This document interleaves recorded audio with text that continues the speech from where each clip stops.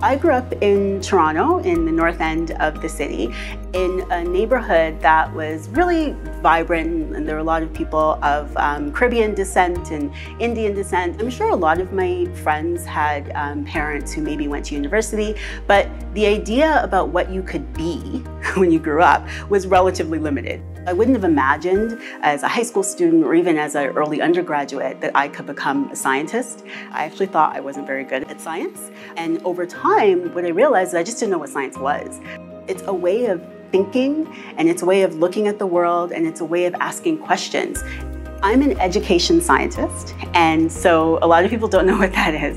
But what it means is that I'm interested in understanding the science of learning, but also trying to figure out how we can take advantage of our understanding of the science of human learning to change, modify, and challenge our education system.